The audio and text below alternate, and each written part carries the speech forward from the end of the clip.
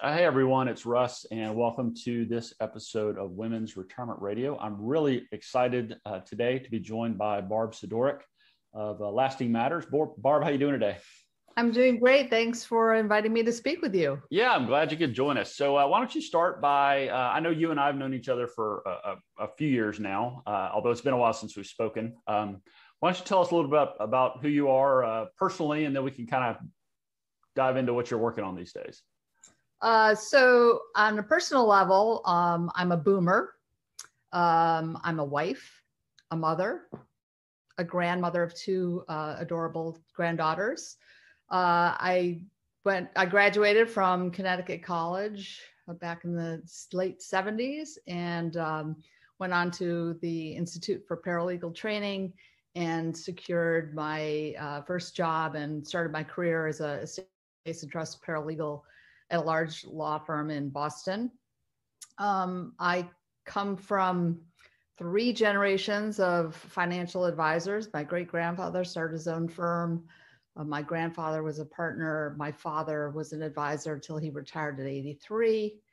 And I am also married to Tom Sedoric, who is a nationally recognized fiduciary at the Sedoric Group. So being organized and talking about sort of all the what ifs in life seemed to be part of my DNA and my family upbringing. I founded LastingMatters in 2014 as sort of a combination of my training as an estates and trust paralegal, but also the personal experience of my mother's death, which is actually today, 15 years ago. Wow. Well, I guess this is maybe timely for this conversation. And I am eager to dig into your work with LastingMatters, but something that really jumped out at me are the 2 granddaughters. So how old are they? So they are 2.5 and 7 months. So they were born almost exactly 2 years apart. One is we call her our COVID therapy baby because she's adorable. And anyway, been part of our pod, and it's very exciting to be a grandparent. I can only imagine, but I especially imagine it's been something you're thankful for with all the COVID stuff going on here the last year plus. Yes, and fortunately they live about 20 minutes away, so they've been part of our bubble, and it's been great for both them and for us. Perfect. I know you shared a good bit with us there a moment ago, Barb, but what's something interesting about you that most people would not know? So I'm a lifelong learner, but I also I also like to learn things that are challenging to me or something that I might be uncomfortable doing. So in the past, I learned how to navigate the waters and learn how to boat safely. I learned how to shoot a gun. That was sort of a frightening education, but interesting nonetheless. But I think the most interesting thing is that 7 years ago, my husband decided that he wanted to try transcendental meditation.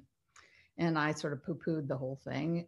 Yet we went to training and we got taught, and we've now meditated twice a day for 20 minutes for the last 7 or 8 years. And honestly, I have to say that besides lowering blood pressure and creating calm in our lives, it really is amazing about how it changes your clarity in decision making. Where we would be waffling before, it's sort of, it clears your mind and allows you to make decisions more clearly, I guess. Could you speak to that just a little bit more? Does it help you make decisions individually more clearly and have more clarity, or does it help as a couple reaching decisions as well? I would say both, whereby I might have waffled, sat on a fence about something or other that, I think I tend to be more the worrier in the family. So it allowed me to sort of see the pros and cons on both sides and then make a decision faster as an individual, but also the two of us are able to compromise and come to decisions together, I guess, with more ease. And also, we always learn to defer whoever it's more important to. That's where we go in our marriage. So, yeah, well, that's fantastic. Thanks for sharing that. Yeah. So I know you mentioned your two granddaughters are not quite 5 years old yet, but let's say a 5-year-old came up to you and said, Barb, tell me about what it is that you do. How would you explain your work to a 5-year-old? So I guess I would tell a 5-year-old that I would ask them first if they like to read and if they like books. And I would tell them that I wrote a book that you can actually write in, and that the book was filled with lots of questions and lots of places for people to write down their answers. And I created the book in order to help people like their parents to write down important information that will be useful to somebody else in the family member when they might not be around to answer those questions or tell them where to find things. Interesting. So before we jump a little bit more into details, how long have you been working on Lasting Matters? Well, pretty much after the sudden death of the experience of my mother's sudden death, I really, at that time, said to my father that I did not want to have the same experience when he died. He'll be 90 the end of the month, by the way. Wow. And I started asking him all kinds of questions. I wanted to know what he had and where it was located and what were his wishes, et cetera. And that sort of catapulted me into using my organizational skills and my training as a estates and trust paralegal to put together. I spent 4 years interviewing people, hearing their stories about all the things that went wrong after somebody died, and really boiling down the nuts and bolts of anybody's life and all the details that are missing from most financial planning and estate planning that end up being really important when somebody dies, and having to track that down. So I would say that probably 2006 was the start of thinking about what I could do to help others. And then I launched Lasting Matters in 2014. It was very hard from the beginning, really, to define. Well, I wanted to make planning for death or incapacity something that wasn't morbid or morose. It's something that was actually more instructional and easygoing, and just not make it a scary thing. So that took time to do and create I guess a brand that is more the importance of what this information is about when somebody dies. And clearly, no one likes to think about, much less talk about, death or mortality.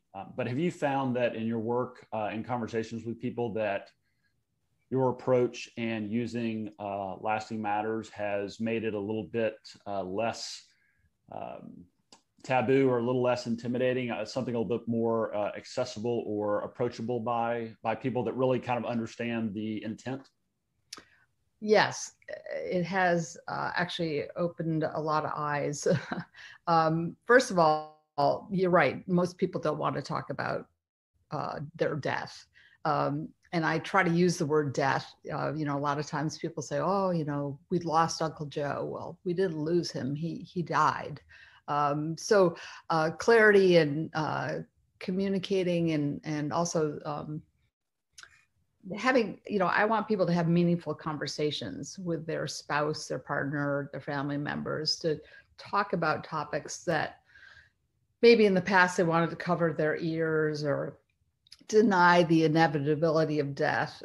So creating sort of a guide and resource allows people to use it in conversations, as well as if they really don't want to have a conversation. To me, the most important thing is that you take the time to write things down, because it's really the gathering of the information that ultimately is what those left behind will need. But yes, it has become, it allows, different generations to hand a copy of the organizer to their parents and say, look, I really would like to have this information when something happens to you.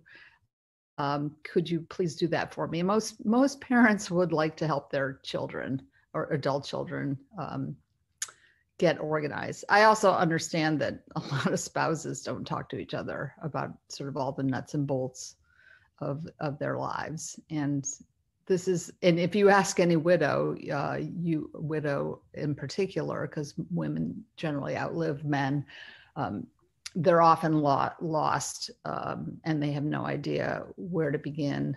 So it becomes a resource and guide before that tragedy happens, and you want to just grieve instead of having to try to find the passwords to your computer, et cetera. Yeah. I think you maybe have already addressed this, but I don't want to put words in your mouth. So from your perspective, Barb, what would you say is most unique about both the person you are and the people you serve through Lasting Matters, and how you serve them? What is unique about me? I probably the combination of being trained as an estates and trust paralegal. My job, I was often sent to widows' homes, widow or widower, to look for information for the court inventory. And what I experienced was chaos, decisions not having been made, family members fighting about possessions, not knowing whether mom wanted to be cremated or buried. And all of that experience stood with me for decades. And then when my mother died and I found myself in the middle of that same situation. Now, certainly we had estate planning documents and all that, but we'd never had conversations with her about what her wishes would be for a funeral and what would happen to her, possessions, et cetera. So I think that I'm unique in the combination of those two things. Plus I happen to be somebody who is organized and likes to be organized. So I thought that those combinations would help other adults who may not have the skill to know where or how to begin either having conversations or actually gathering what information will be important after their spouse dies. That sort of is unique to me. Now, who I serve, I serve any adult because we don't know when we're going to die. Some people have lots of things and assets when they're younger, maybe even in their 20s. But I honestly think people should really start when they create their first will, or they get married or have a child, or all of these milestones is the time to really think about what do you have and what happens if you weren't here to answer all their questions. So it's just, I really wanted to help other people navigate what happens after somebody dies in a much easier way than what I saw and experienced as a paralegal, and what I experienced also with my mother's own sudden death. And I'm just curious, do you think your husband serving as a financial advisor, and then your family, going back to your great-grandfather being in the financial services industry and serving as financial advisors, I mean, clearly your mom's death was the real catalyst here, but has your relation to the financial advice industry also impacted or weighed into the work you're doing? Very much so. Because I grew up in a family that always made plans. Also we talked about the what ifs in life. What happens if this happens, and what would we do if this? And I think that fiduciaries, financial financial advisors can be a very central role in helping clients navigate all these things. And I honestly sort of believe in a trifecta of the estate attorney, an accountant, and a fiduciary working together for the sake of their client, because they all have different pieces of it. My work with Lasting Matters really was sort of the missing piece, which to me was all the details that aren't discussed or laid out, that are so personal that only you know in your head. And so I wanted a way to be able to communicate that. But I definitely think that we continue in our household to plan, make plans, change plans, think about our legacy, especially as boomers. And I have 3 adult children, and I have, my father's 90, so we continue to have ongoing conversations with him, even about what his wishes are. So it's a lifelong discussion, and I think that the more people have the conversations, with clear decisions being made, the better off. First of all, they'll feel I think it's a huge gift to your clients or to yourself to get your affairs in order, and it's an enormous gift to those when something happens.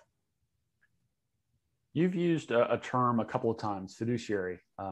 You and I both know what that means, but for our listeners, could you take just a quick second and explain what you mean when you say fiduciary? Well, when I mean fiduciary, I mean somebody, advisor, financial advisor, who puts the interests of the client first above everything else. They're not trying to sell you products. They're not trying to coerce you into, buying things that you either do or think you need or don't need. They're more I would say protective, and their relationship is more important to the client because they aren't driven by selling. Got it. In a way. That's helpful. Thank you. So why don't you share with us a favorite Lasting Matters success story? Just over the years that you've been doing this work and talking with people, you've already shared a lot of the benefits, but why don't you maybe share a specific story that is particularly memorable for you? Sure. So a very close friend of my husband's retired and happily went off to bike into the sunset. And then sadly was given a diagnosis of terminal cancer. And, this is right at the time that I was I think I just published The Organizer, and I sent him and his wife a copy because I knew that they would need it. Whether they asked for it or not, to me, it was my gift to them to help them, in the short term, get as much information collected in one place as they could. So he went about and he filled out The Organizer. And after his death, his mother had come to his wife and said, I really want him to celebrate his life with a huge Catholic funeral mass. And his wife was actually able to share with her that his wishes in his own handwriting were that he didn't want to have that he wanted to have his friends sort of celebrate his life with small cocktail parties and to toast his life and to not have a typical Catholic funeral. So with that, his wife was able to share his written words with her mother-in-law and was able to diffuse any family tensions that were going to probably erupt around what the funeral should be or shouldn't be. And they ended up honoring his wishes. And which could have been a huge divide at an emotionally charged time. And I remember her getting in touch with me saying, thank you so much, because I was able to honor what he wanted and not get into sort of a big thing with her mother-in-law.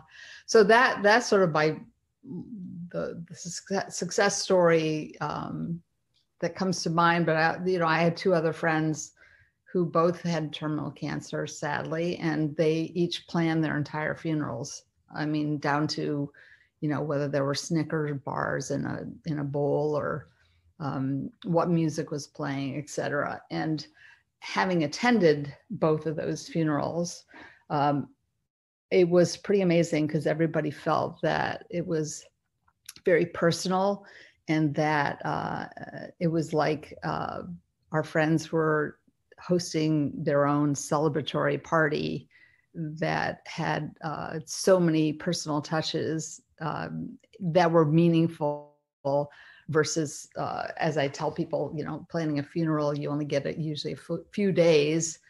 It's all the same components as planning a wedding, but with weddings, you have a year to plan. So, having them sort of pre-plan their own services and music and flowers and who was going to be invited, et cetera, made it very special and made us all smile as we walked out the door, say, wow, that was really all about our friend. And I can't, based on that first story, I can't help but think that the issue about the mom's wishes and her son's wishes, not having that written in his own handwriting to kind of diffuse that situation, thankfully. I mean, that's something that I can imagine could have easily driven a wedge between the mom and the surviving daughter-in-law for years or for the rest of their lives. I mean, absolutely. Yeah. Wow. That also happens, believe a lot in blended families. Oh yeah. I can imagine. So when there's, yeah. If there's not been a clarity in what the decedent really wanted, there can be a lot of animosity and wedges that are lifelong problems. Yeah. Sad. Yeah. Yeah, it really is. So you can avoid that. And, I just say people, think about what you would like and write it down so that nobody has to guess. Right. What would you say has surprised you most about your work to date around end of life planning, lasting matters, these kind of documenting people's wishes and how they would like things to kind of be left behind?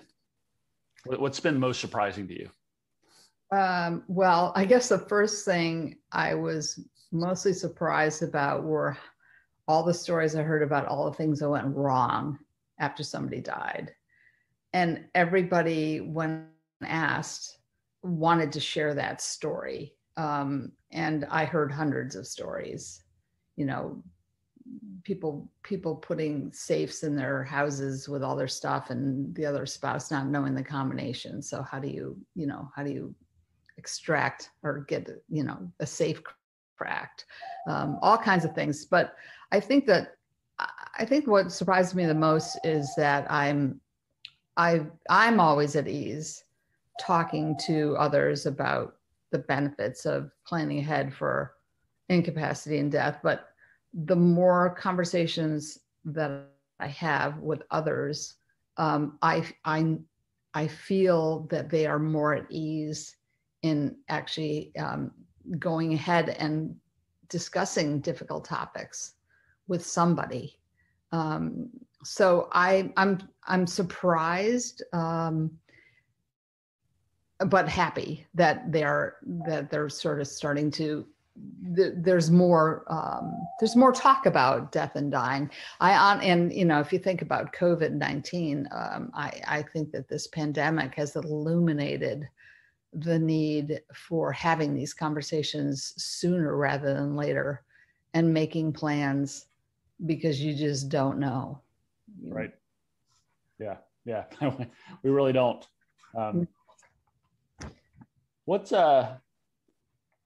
Thinking about the work you do, and I know you have training as a trust and estates paralegal and things like that, but what's a common misconception around the work you do? I mean, I can imagine people saying, well, I did that in my will and things like that. I'm not sure if that ever comes up, but what's maybe a common misconception about the work you do versus the actual value and benefit that it delivers?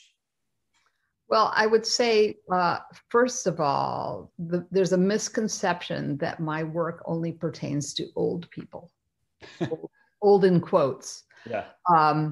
Young people die too, and young people have wishes.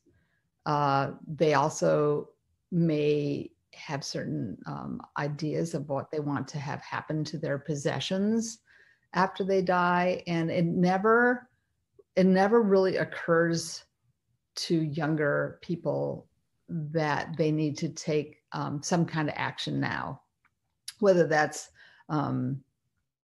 in creating your first will when you get married, or having healthcare proxies, if you need a power of attorney, et cetera. It's sort of there's three pieces. There's sort of the documents that are needed, and then there's the decisions that have to be made, and making a decision to get married is just the start of combining lives and ideas and decisions that you'll make together. And so these are things that you need to talk about. And then there's I'm all about the details. So I would say the most common misconception is that I'm talking about people that are in their 80s and 90s, and I'm not. I'm talking about all living adults. Everybody has something in their head that nobody else knows, that somebody will need or want if something were tragic to happen to them.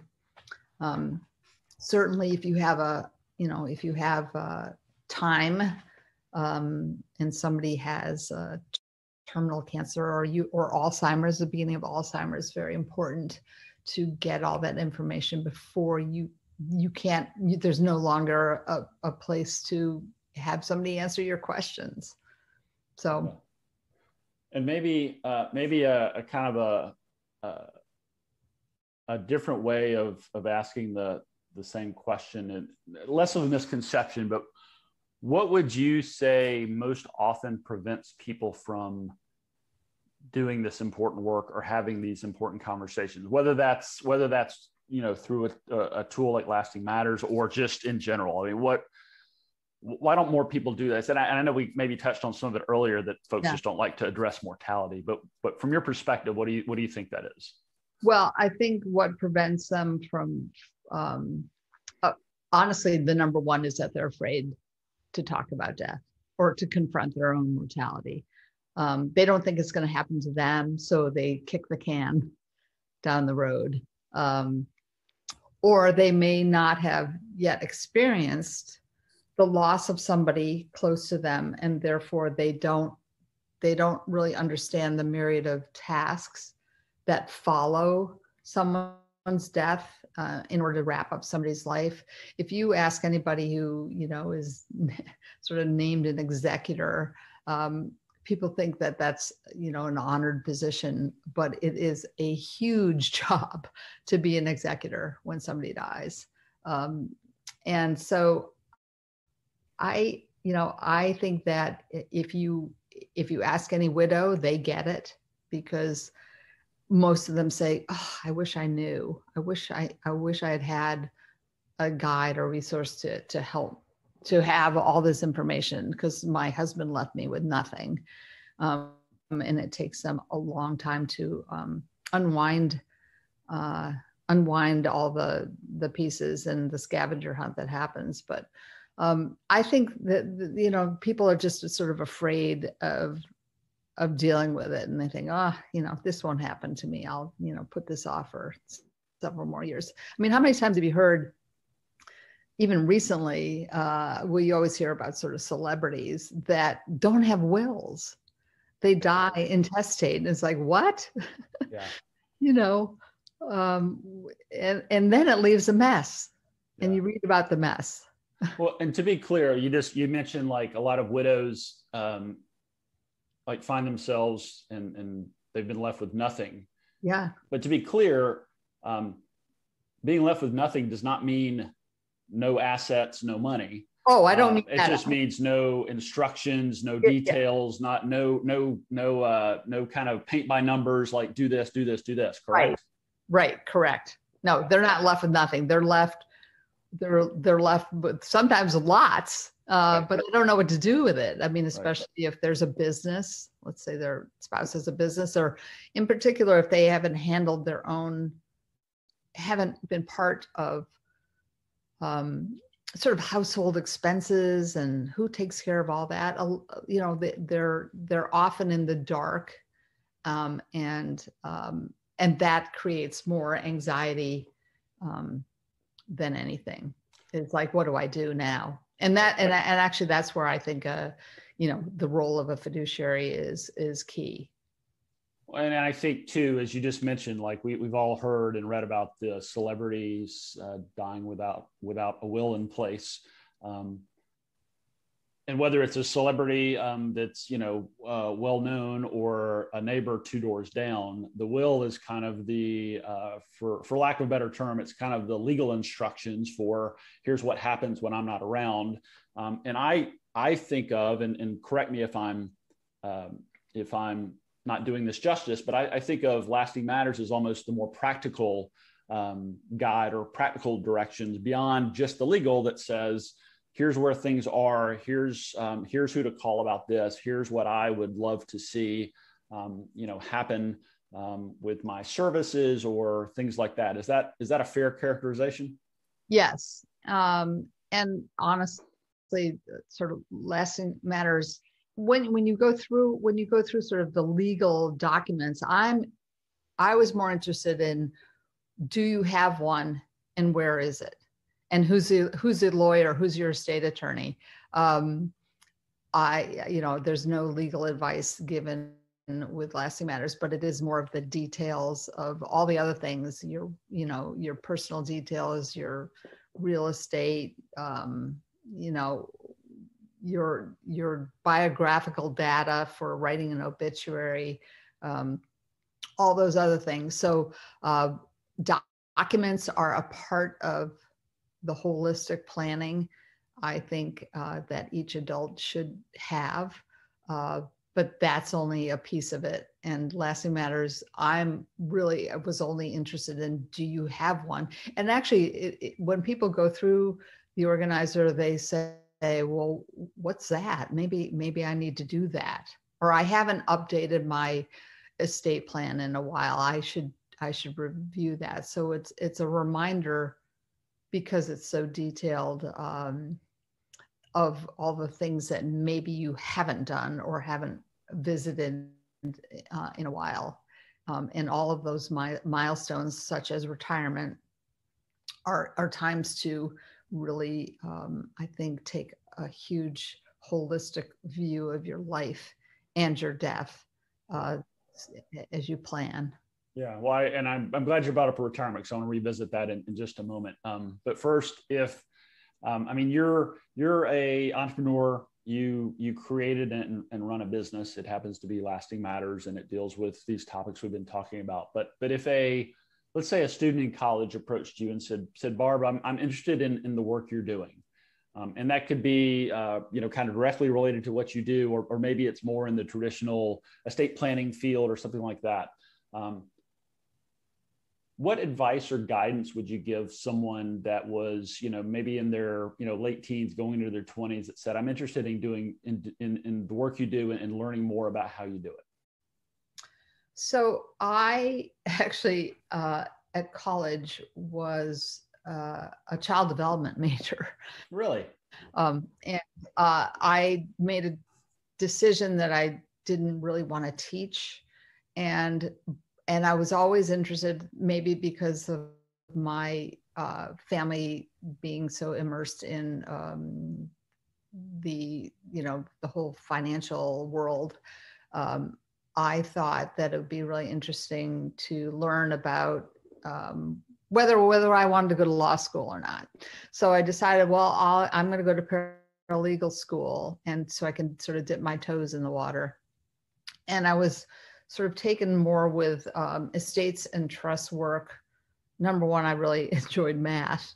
So I was interested in tax prep, et cetera. But more than that, I learned that estates and trust work is not just about preparing documents, although that is a large piece of it. It's about families and relationships within families, and creating documents that may, survive for generations as family wealth gets passed around, or legacy planning and charitable giving, et cetera. So what I loved about learning about that is, and then ultimately being a paralegal, was that lives, are very complicated and complex. But I really enjoyed working with the families to help them during a very difficult time of their life, and to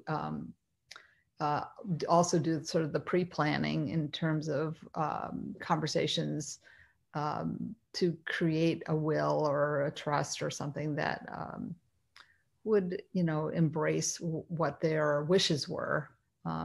So I would tell college students also that, boomers, we are a graying tsunami.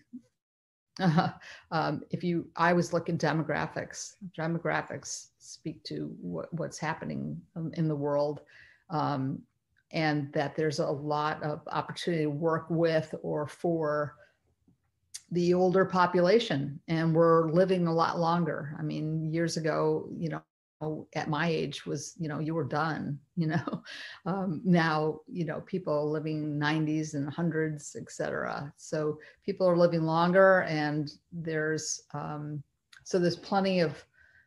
plenty more time to help them plan and navigate the changing dynamics of, let's say, even estate planning. If you look at what's happening now, with the president, Biden, talking about changes in estate tax laws, lifetime gift exemptions, et cetera. They're in capital gains and stepped up basis. There's all kinds of things that are always happening. And you have to, if you enjoy that kind of work and helping families with their legacies and tax planning, et cetera, then this is the place for you. Yeah, I guess there's a lot of job security, longevity and job security around those fields. Yes. Well, thanks for sharing that. Back to retirement, since you mentioned it just a moment ago. When you think of the word retirement personally, what comes to mind for you? Well, I guess I would say that the word actually means to me sort of the end of work in a conventional way. In other words, you're getting paid to do something, and that something is, whatever your career is, and it marks the end of something in a conventional way. But I also think of it as sort of, it becomes a freedom with sort of boundless opportunities to maybe do the things that you didn't have time to do when you, quote, worked. And that is sort of what is the next step. So it's both. It means the end of something conventional in work space, but then it sort of opens up. I mean, you may volunteer to do whatever, in your retirement, or you may want to golf or read a million books or whatever it is that you want to do. I'd look at it as sort of a passage of a change of how your days are structured, maybe. Yeah. So would it be fair to describe your perspective as it's a transition, but you're the one that gets to define what you're transitioning into, maybe out of full-time work? Yes. And I also think it's a stamp in time that really is a time to look at, depending on how old you are when you retire, and the longevity, the demographics. So, if you retire and you're like my father retired, he was 83. So his retirement was a sort of shorter period. But if you're 50 and you might live another 50 years, how do you plan for that? And there's a lot of components that you got to think about. Financial planning is huge for those that are now going to actually draw from their savings versus income, an income stream that keeps them going. And the cost there. It's also time to really look at the cost of things. If you are actually going to live to be 100, the cost of living and life-term care and all those things. I think it's a big step, retirement. Yeah, no kidding. And speaking of retirement, so how does Lasting Matters and the work you're doing impact women and their families as they're planning for this transition into retirement, however they define it or however that looks for them? Well, like I said, women statistically live longer than men by an average of about 6 or 8 years. So they're more apt to outlive their spouse. And so I look at it as really important to take the time to actually, get their affairs in order, or get the information that they need from their spouse too, because it's overwhelming. It's not something that you can do in a day or whatever. It takes time to sort of get everything together. But I think especially if finances have been delegated to your spouse, that it's really important to be educated, be informed about what it is that is happening when your spouse, retires, et cetera. Is there a succession plan for a business? If there's a family business, there's all kinds of things. So I think that women also are notoriously the caregivers. They're the ones taking care of, maybe even grandchildren. Or maybe they still have, people at home, but also they're more the caregivers for family, older family members, parents. So what impact does that have on you when you're, maybe you stop working your 9-to-5 job and you retire, but now now your job is more like caring for an elderly parent. There's a lot of that. Right. Yeah. I mean, I agree. I see all the time, whether it's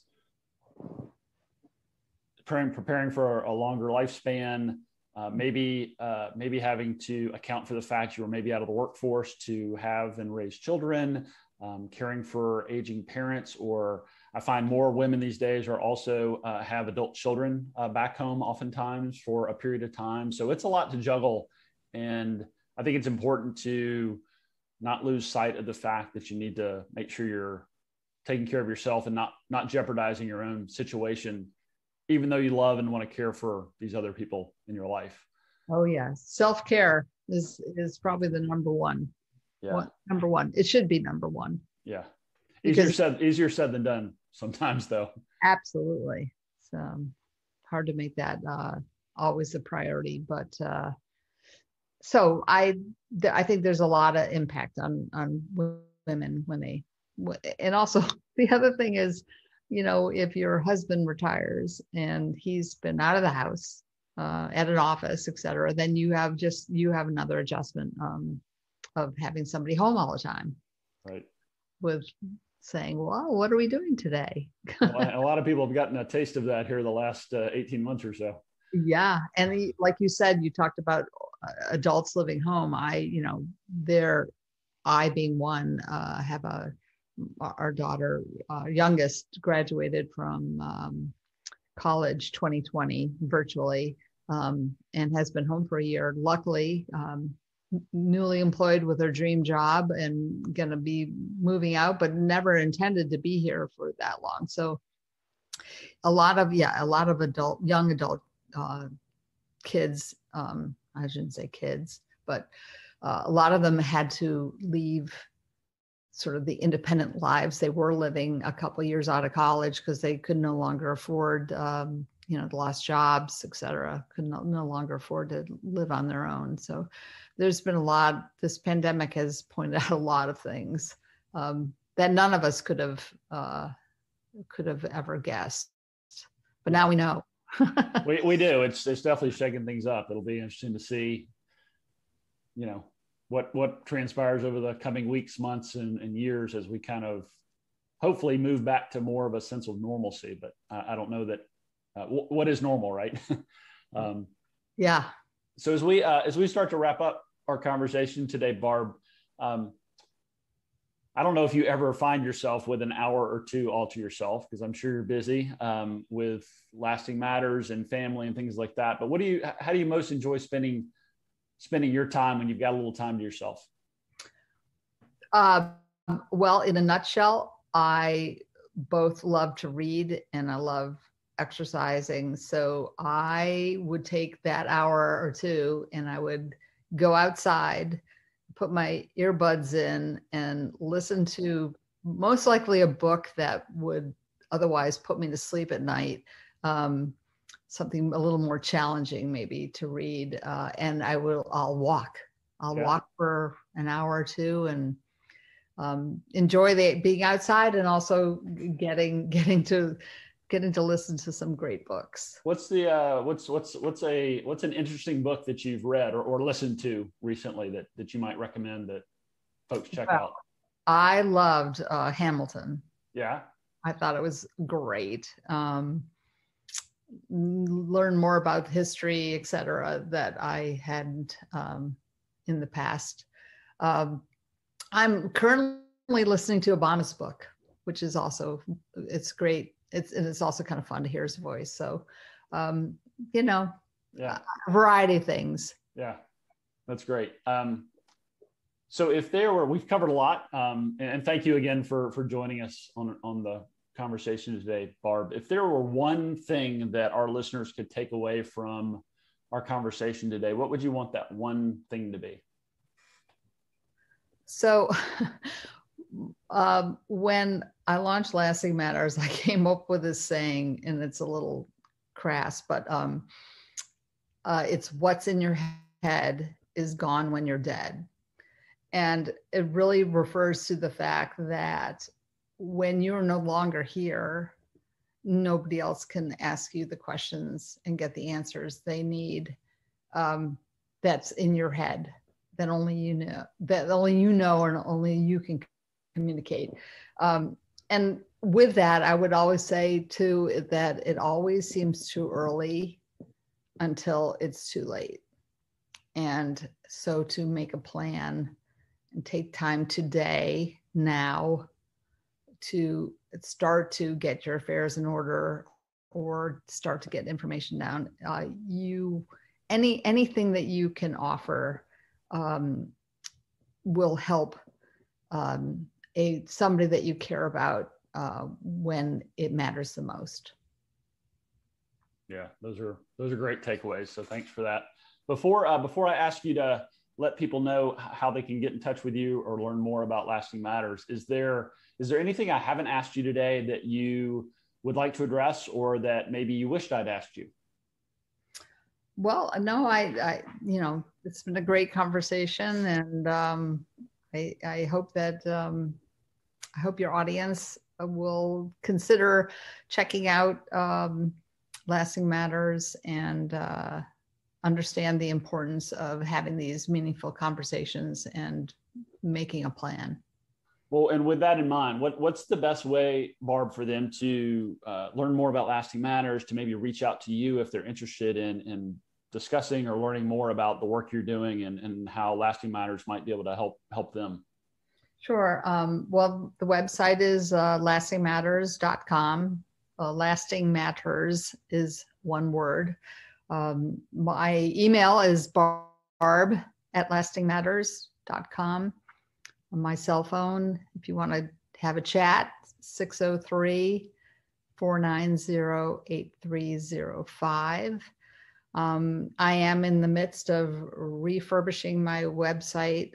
The website is up, but I have recently created an online application for professional advisors. So that component will be in addition to the book. And so that's a tool that I created for advisors and their multi-generational clients as a value-added tool. So I'm hoping to get that launched within the month or so. Great. Well, I know among individuals and families, I know we have some advisors that listen to the show. So if you're an advisor or just someone that's interested in learning more about how Lasting Matters might be able to help you and your loved ones, be sure to go to lastingmatters.com, reach out to Barb, learn more. She's always been a wonderful and generous resource in the time I've known her, and I know she'd love to help you out. So, Barb, as we wrap up, anything else you'd like to add? No, just stay well. Yeah, well, you too, and thanks so much for joining us today. I really enjoyed the conversation and catching up with you. Thanks, Russ. It was great. Great to catch up. Yeah, likewise. And thanks everyone for listening to this episode of Women's Retirement Radio. And we will look forward to catching up with you again next time. Hey, before you go, it's Russ again with some important disclosure information for you.